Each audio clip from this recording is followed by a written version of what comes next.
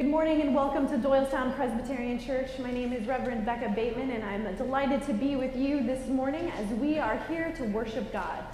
We welcome you here in the sanctuary and we also welcome our online viewers and those who are live streaming later on today. We're so excited that you're here and we want to offer all of the opportunities that you have to worship the Lord our God. And with that, would you worship God?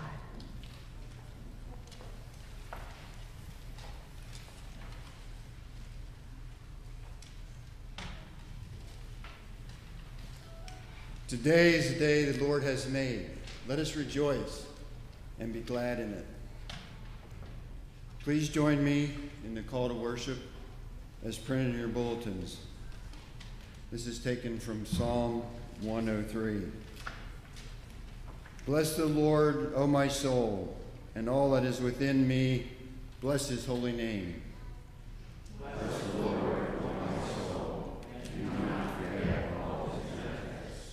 Who forgives all our iniquities, who heals all our diseases, who redeems our life from the dead, who crowns us with steadfast love and mercy. Bless the Lord, all his works in all places of his dominion. Bless the Lord, O my soul.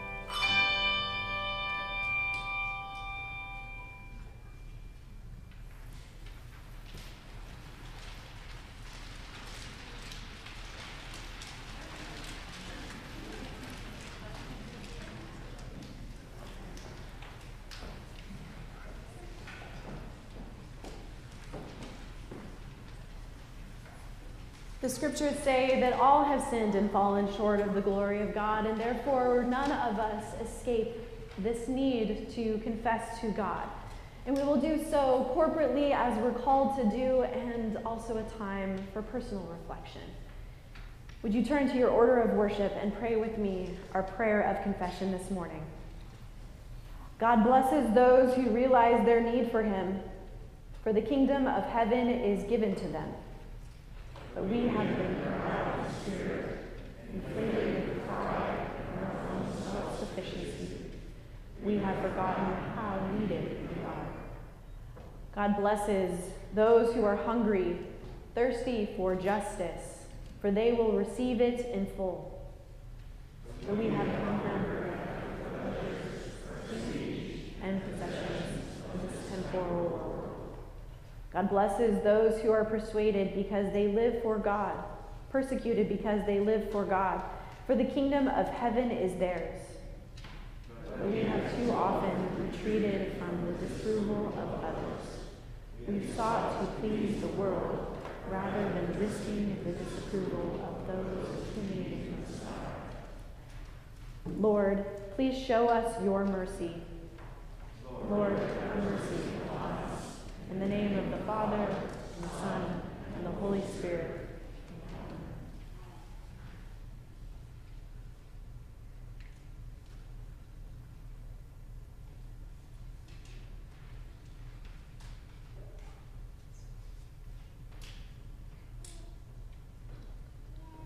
Friends, I proclaim to you in the name of Jesus Christ, hear the good news of the gospel. In Jesus Christ.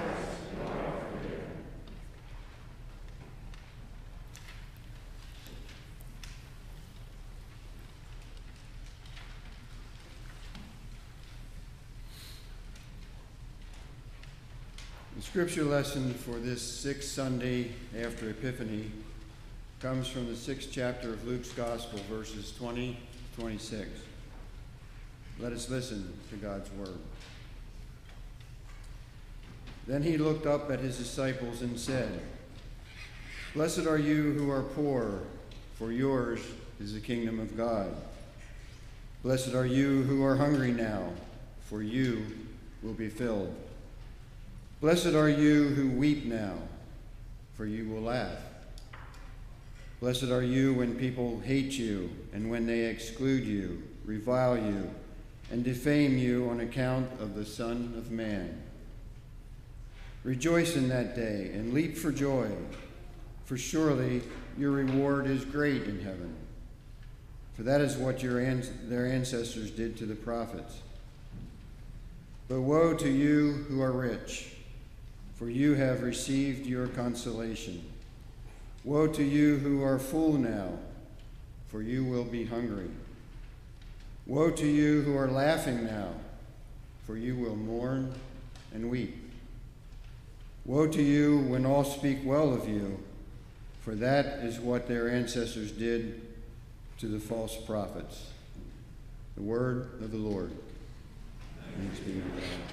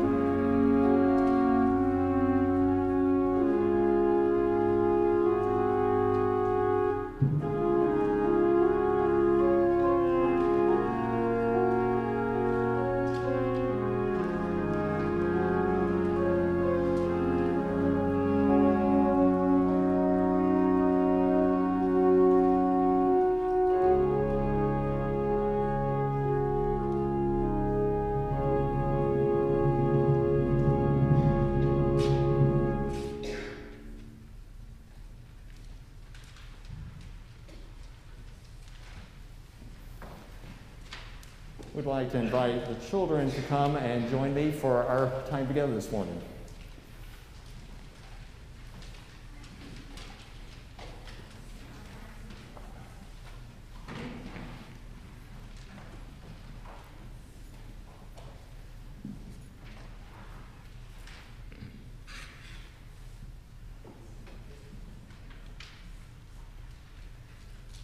Good morning.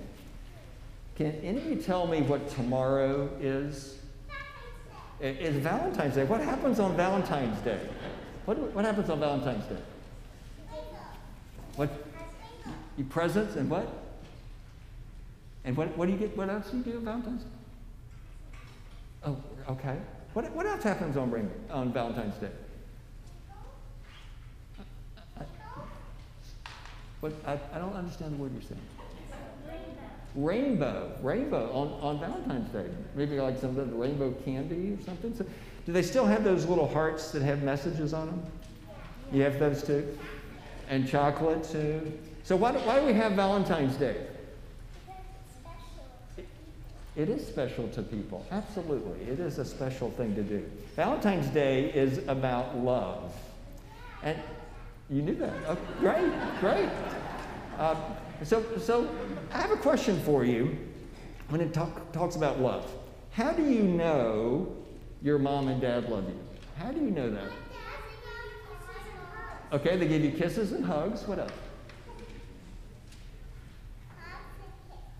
Hugs and kisses. How else? How else do you know your mom and dad love you? They take care of you. Do they make sure you have enough to eat? And that you stay warm? And that you have clean clothes, and that you get to play in the snow. All those are things in lots of ways that parents, and just one time. Sometimes parents also show love that way too, just once and not more than once. So that's part of how parents show their love. Well, I've got a Valentine here for each of you, and I want to use it to help you know about how God loves you, because all the things you've told me about how you know parents love you, is because they show you, right? And so this is a way that we know that God loves you, because God showed it. So, you need one? There you go. So on this Valentine, I've written a verse from the Bible. And it comes from a book of the Bible called John. And it's the 3rd chapter. You have a Bible too? Great. You have 2 Bibles. Wonderful. I'm detecting a trend here today So I'm going to read this for you now. And when you get home, with your mom and dad, let them remind you of what it says here. This says, "For God so loved the world that he gave his only son." That God showed his love for us by sending Jesus. And so maybe one way to think about it is it was the very first Valentine, and it came from God long ago. And it's a reminder that God loves us forever. So let's pray together, and if you'd repeat after me. Dear God, thank you for your love. Thank you for sending Jesus. In his name we pray. Amen. Thanks. I have extras if you've got anybody else you need to give one to.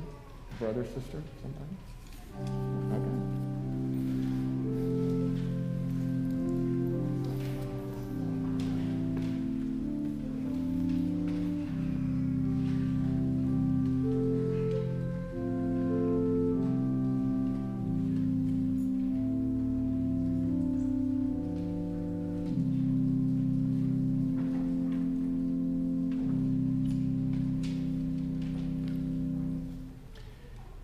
Please join me in prayer. We give thanks, O God, for this moment when we can be still in your presence, when we can open ourselves to your word. We ask that in this moment you will send your Spirit to us so that we might hear the message that you intend and be led to respond in ways that bring you glory and honor. For it is in Jesus' name we pray. Amen. Then he looked up at his disciples and said, "Blessed are you who are poor." With those words, Jesus begins a time of focused instruction to the 12 men who've given up everything to follow him. Just prior to that scene, Luke, the gospel writer, has named all 12 of those individuals and then provided a glimpse of a moment when Jesus received wide acclaim, both for his teaching and for his healing. There was a great crowd that was present for that moment. And it's after that, in the narrative, that Luke tells us that Jesus gathers just with the 12 again. Think about it. After what they had just witnessed, surely they had many questions to ask him. I'm guessing that many of them didn't know each other all that well either, as they'd just begun this journey together. And yet Jesus doesn't come with a time for debriefing of all that they have witnessed. He doesn't pair them off with open-ended questions as an act of team building. He starts to teach again. "Blessed are you who are poor," he said, "for yours is the kingdom of heaven. Blessed are you who are hungry now, for you will be filled. Blessed are you who weep now, for you will laugh." He goes on to speak of a blessing upon them in the moments that they find that others hate them and exclude them and revile them and demean them because of their connection with him. He says, rejoice in that moment and leap for joy, for great is your reward in heaven. I'm guessing at that moment there were some puzzled looks on the faces of the disciples, but Jesus isn't finished. As he goes on to speak of woes or hardship that will be upon those who are rich now, those who are not hungry, those who are laughing now, and those who are receiving public acclaim. And when he is finished with those words, I'm imagining, even though Luke doesn't tell us, that some of those disciples really began to wonder what they had signed up for. It's a challenging set of instructions. And before we dive more closely into hearing what Jesus might be saying to us through them, we need to be clear that this is not the same as that other moment that we refer to as the Beatitudes. That moment of instruction from Jesus is found in Matthew's Gospel.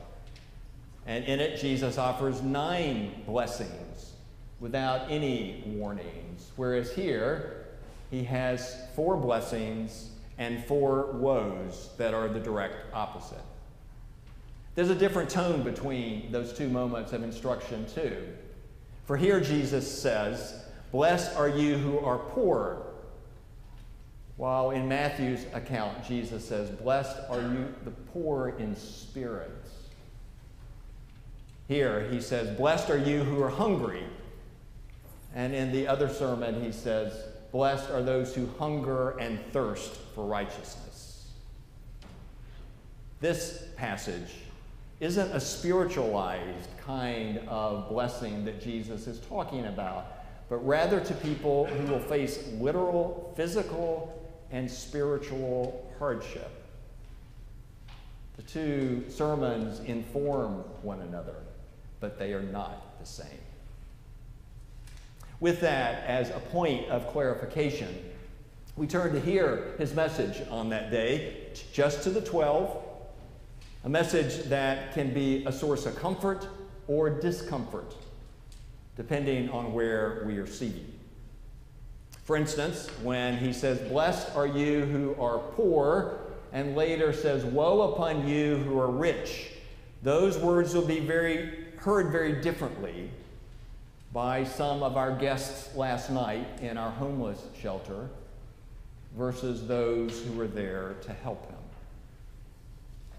When he said, "Blessed are you who are hungry, and woe to those who are satisfied," that is received very differently, I think, for most of us in this room.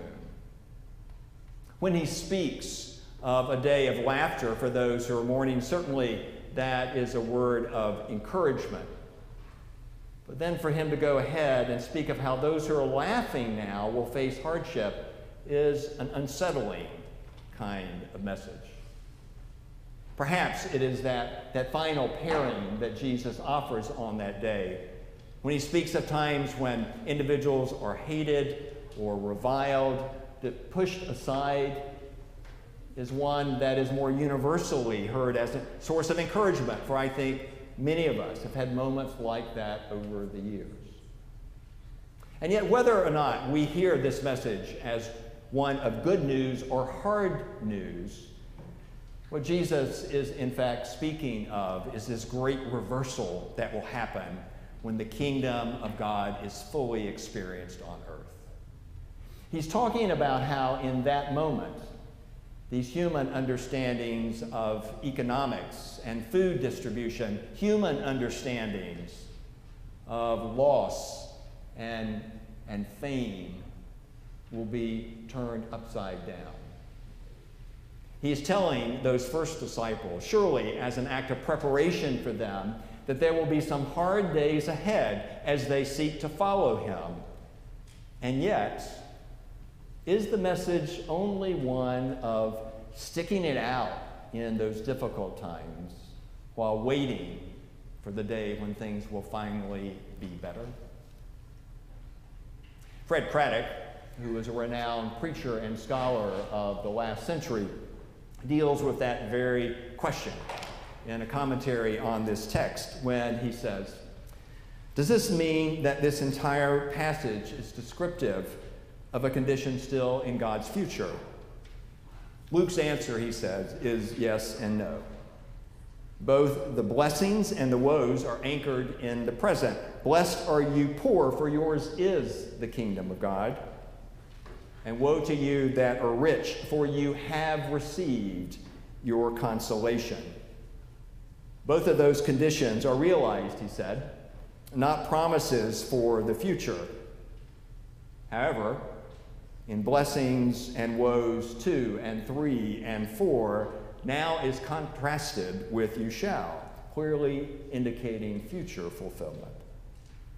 The joining of present and future, he says, reminds us that the reality of the end of the time is already beginning with the advent of Jesus. The prophecy concerning the poor, the diseased, and the oppressed is no longer a hope, but it is an agenda for the followers of Jesus. In other words, to hear Jesus speak of the kingdom of heaven is not simply something to which we cling, knowing that that day will come, but rather that we are to be engaged in the hard work now of drawing closer to what God envisions. It does not mean that we simply take comfort in knowing that when Jesus returns, all will be as God intended it from the beginning, but rather that we are involved in that hard work now. It does not mean that creation will ever get fully to where God has intended for it to be, at least not until Jesus comes back. Nor does it mean that any one of us has absolute understanding of what has to be done, for it is clear that we have much to learn from those who face injustice and hardship now. And yet it does mean that despite that human dilemma that we all know, that we busy ourselves with drawing creation closer to what God wants it to be, but to do so with what might be described as a kind of cultural humility. A couple years ago, a book came out entitled When Helping Hurts. And its basic premise is that there are all kinds of poverty in human existence. And at one point, one of the authors speaks of a time when that became vividly clear again for himself. One Sunday, he said, I was walking with a staff member through one of Africa's largest slums, the massive Kibera slum of Nairobi, Kenya. The conditions were simply inhumane. People living in shacks constructed out of cardboard boxes. Foul smells gushed out of open ditches, carrying human and animal waste. I had a hard time keeping my balance, he said, as I continually slipped on the brown substances that I hoped were mud, but feared were something else. Children picked through garbage dumps, looking for anything of value. As we walked deeper and deeper into the slum, my sense of despair increased as he thought to himself, this place is completely God-forsaken. Then, to my amazement, I heard the sound of a familiar hymn. And he thought to himself, there must be Western missionaries conducting an open-air service in here. As we turned the corner, my eyes landed on the shack from which the music bellowed. Every Sunday, 30 of the local dwellers crammed into this 10 by 20 foot sanctuary to worship the God of Abraham, Isaac, and Jacob. The church was made out of cardboard boxes that had been opened up and stapled to studs. It wasn't pretty, but it was a church made up of some of the poorest people on earth. When we arrived at the church, he continued, I was immediately asked to preach the sermon. As a good Presbyterian, I quickly jotted down some notes about the sovereignty of God and was looking forward to teaching this congregation the historic doctrines of the Reformation. But before the sermon began, the service included a time of sharing and prayer. I listened as some of the worshipers cried out to God, Jehovah Jireh, please heal my son as he is going blind. Another prayed, merciful Lord, please protect me when I go home today, for my husband always beats me. Sovereign King, please provide my children with enough food today as they are hungry. As I listened to those people praying to be able to live another day, he thought, I then pondered my ample salary, my life insurance policy, my health insurance policy, my 2 cars, my house. I realized that I do not really trust in God's sovereignty on a daily basis, as I have sufficient buffers in place to shield me from most economic shocks. I realize that when these people pray the 4th petition of the Lord's Prayer, give us this day our daily bread, their minds do not wander, as mine so often does. I realized that while I have sufficient education and training to deliver a sermon on God's sovereignty with no forewarning, these people were trusting in God's sovereignty just to get them through the day. And I realized that these people had a far deeper intimacy with God than I probably will ever have in my life. On a day long ago, Jesus promised the coming of the kingdom of God, when there will no longer be cardboard houses or cardboard churches. He talked of a time when no longer will children be looking through dumps, nor will there be ditches with foul smells. He told of a day when no longer will people grieve or will they be pushed aside? All of that will end when God's eternal realm starts. But we are not there yet. So until that day, we are to continue to work for economic justice and the end to hunger. Until that day, we are to continue walking with those who grieve and those who have been pushed aside. And until that day, those of us for whom Jesus' words bring discomfort are reminded that we have much to learn from those for whom his words bring only hope. All in such a way that we will work toward making this world ever a bit closer to God's intention now, giving a glimpse of what one day it will be. Let us pray. We give thanks, O God, for those moments when our efforts join with yours, draw creation closer to your intention. We pray that you will give us eyes of faith and spirits of courage, that we might continue in that vital effort, even as we wait for that moment when you make all things new. For it is in Jesus' name we pray. Amen.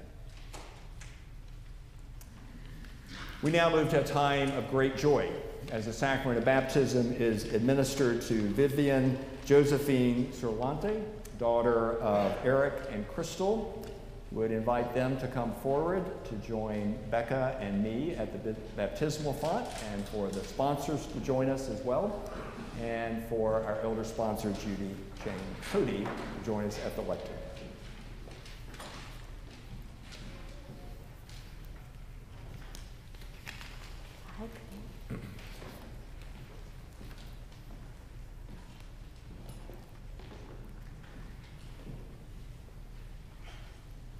Hear these words of our Lord Jesus Christ. All authority in heaven and on earth has been given to me. Go therefore and make disciples of all nations, baptizing them in the name of the Father and of the Son and of the Holy Spirit, teaching them to obey everything that I have commanded you. And remember, I am with you always to the end of the age. Obeying the words of our Lord Jesus and confident of his promises, we baptize those whom God has called. For in baptism, God claims us and seals us to show that we belong to God. God frees us from sin and death, uniting us with Jesus Christ in his death and resurrection. By water and the Holy Spirit, we are made members of the church, the body of Christ, and joined to Christ's ministry of love and peace and justice. Let us then remember with joy our own baptism as we celebrate now this sacrament. On behalf of the session, I present Vivian Josephine Cerlante to receive the sacrament of baptism. Crystal and Eric, do you desire that Vivian be baptized? Relying on God's grace, do you promise to live the Christian faith and to teach that faith to your daughter? To the sponsors, do you promise through prayer and example to support and encourage Vivian to be a faithful Christian? If so, please answer, we do. And then to the congregation, do you as members of the Church of Jesus Christ promise to guide and nurture Vivian by word and deed with love and prayer, encouraging her to know and follow Christ and to be a faithful member of this church? If so, please answer, we do. We rejoice with you, and again claim our own baptism through these waters. Through baptism, we enter into a covenant with God, one that God established long ago, before time was even a thing. And with this covenant, God gives us new life. and water does that too. It guards us from evil, and it nurtures us in love. And so we embrace this covenant, and we choose whom we serve. We turn from evil, and we turn to Jesus Christ. As God embraces you within this covenant, I ask all of us and you to reject sin, to profess your faith in Christ Jesus, and to confess the faith of this church, a faith in which we baptize. So I ask you these questions. Trusting in the gracious mercy of God, do you turn from the ways of sin and renounce evil and its power in the world? If so, say, I do. Who is your Lord and Savior? Will you be Christ's faithful disciple, obeying his word and showing his love? And let us as a whole church also stand and say what we believe in the words of the Apostles' Creed. I believe in God the Father Almighty, maker of heaven and earth, and in Jesus Christ, his only Son, our Lord, who was conceived by the Holy Spirit, born of the Virgin Mary, suffered under Pontius Pilate, was crucified, dead, and buried. He descended into hell. The third day he rose again from the dead. He ascended into heaven, and sits on the right hand of God the Father Almighty. From thence he shall come to judge the living and the dead. I believe in the Holy Ghost, the Holy Catholic Church, the communion of saints, the forgiveness of sins, the resurrection of the body, and the life everlasting. You may be seated.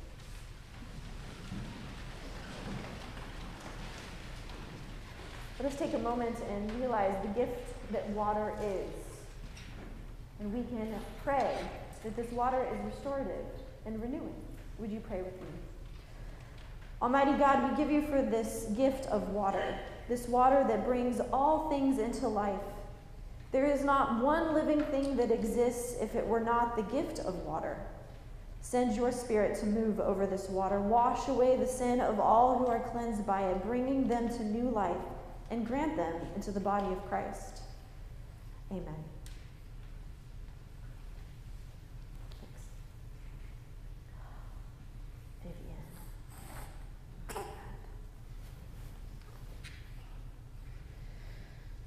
Vivian, child of the covenant, I baptize you in the name of the Father, and of the Son, and of the Holy Spirit. May God mark you in these waters, and know that you are loved forever. Amen. What a smile. At this time, I'd love to bring this smile to you as I'm going to bring Vivian along with me.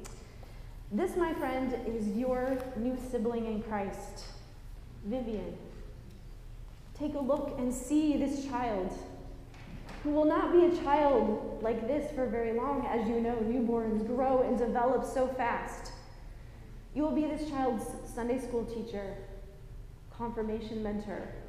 You'll show her the bridge in which she will use her strong legs that she newly knows how to walk, to run, and maybe remind her not to climb on the railings, right? This is our child, who we will give a promise to, and we will show love.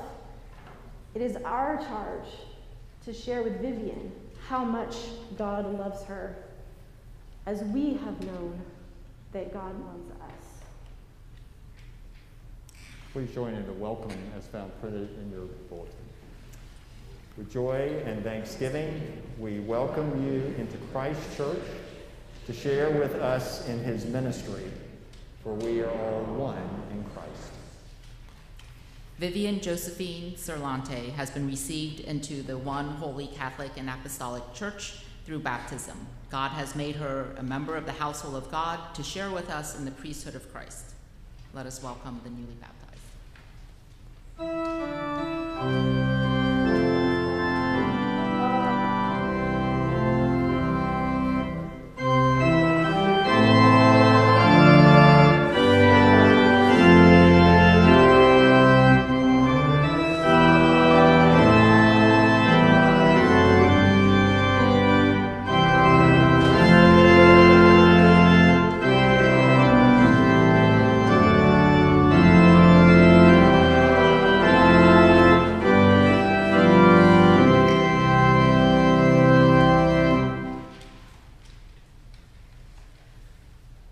now to our concerns of the church, and at this time I'd like to invite our friend from the Mission Committee, Katie Toner, to join me up here. And while she is coming forward, I'd love for you all to take those acts of friendship pad that are on the aisles and mark that you're not only here, but also if there's a way that you want to connect with us.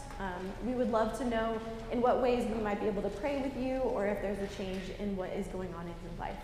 Katie?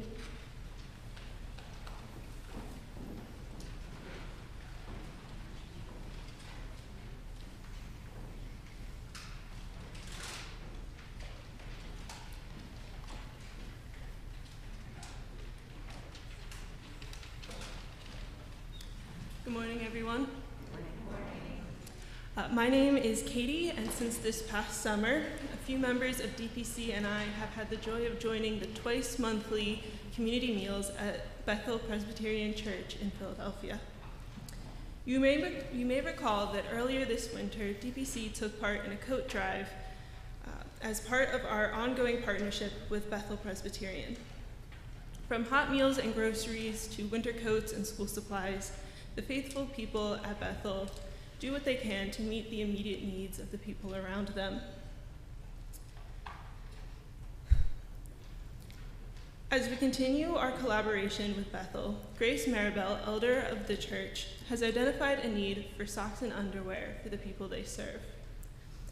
So in February, collection boxes will be in the Andrews Hall entrance and the church building's narthex and Mercer stairwell.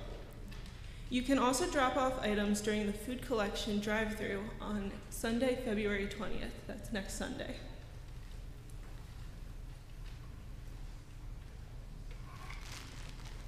Small to triple XL underwear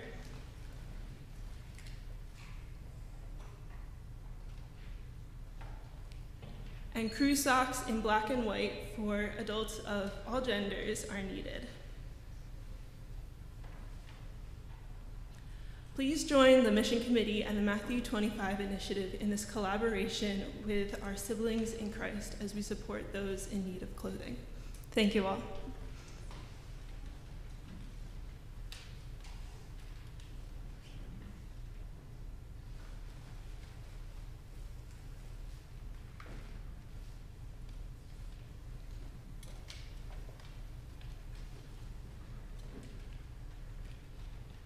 I wanted to turn your attention to several other things that are going on in our congregation that will enliven you. One of the enjoying things that we have going on is that you are able to sign up for growth groups right now. You can sign up online, and also there's a table as you go across the bridge that I mentioned earlier. And then a little later in February, we're having an organ concert that also envisions some storytelling, and it will be brought to us right here in our sanctuary, and it will be a time for us to be together, and it's also very appropriate for children and families, so we invite you to that particular thing. And all of the other things you can find in your wonderful bulletin. We have some joys this morning to share with you, as we have 2 flowers. You'll notice we had the birth of 2 different babies, one a little bit longer ago. Bodie Hugh Brown was born on January 5th, and then we also have a very recent addition to the DPC family, as Oliver Thornton Vandersall. And so we are delighted to tell you about those sorts of things that are going on in our lives, and to celebrate with the grandparents that we might know in our midst. We also have a couple of other prayer concerns that have come to us, and I also wanted to alert you of the ones that came to us from the 8:30 service this morning, and they go deep into our congregation, and so let me share some of them with you. We're praying for the Laird family whose son Sean passed away yesterday.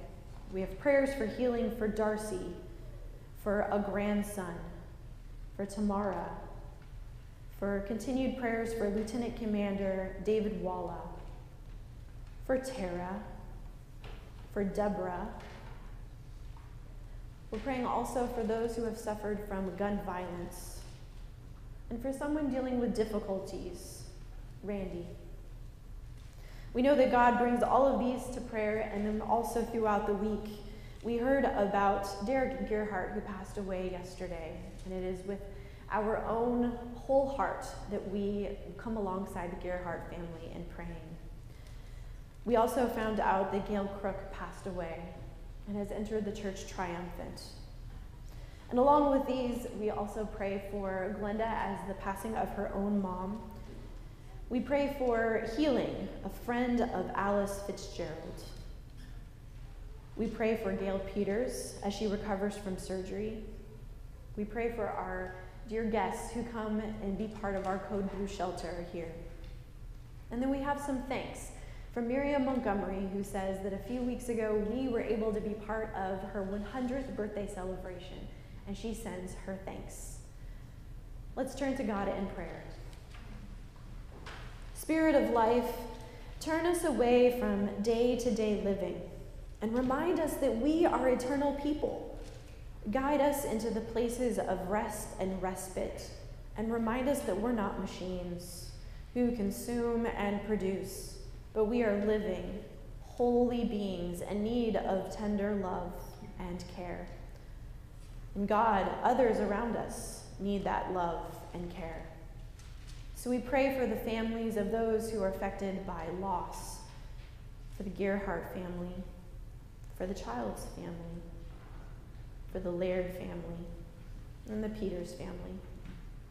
God, those in need of healing, and there are many, even beyond these cards and the ones that we know about, for Darcy, a grandson, Tamara, Lieutenant Commander David Walla, for Tara, and Deborah, for Gail.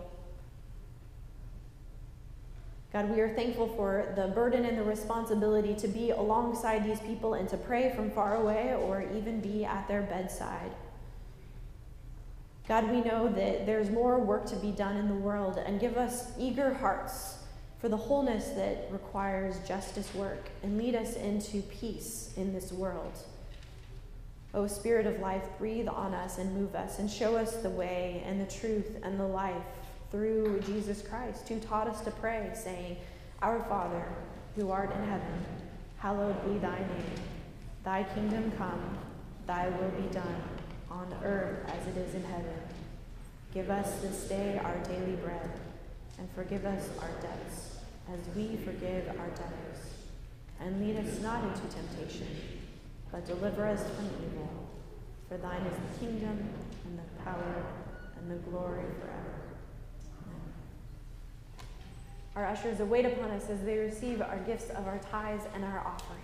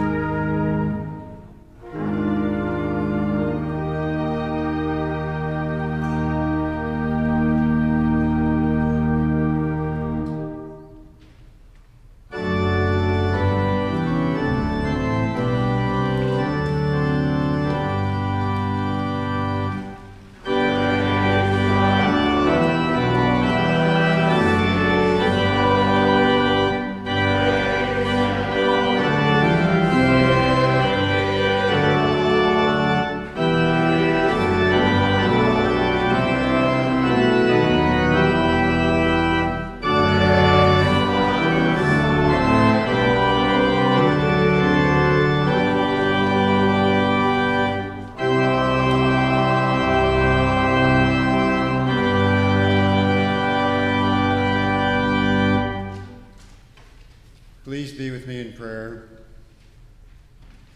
Gracious and most merciful God, look upon us with favor as we bring to you these, our tithes and offerings. We are rich in your blessings, and it is right that we return to your kingdom from our bountiful resources. We thank you for your boundless love, showing us how to love ourselves and all those around us. May your Spirit be with us today and every day, guiding our life's activities and caring for all your people. Use our gifts. Use us. And all God's people say, amen.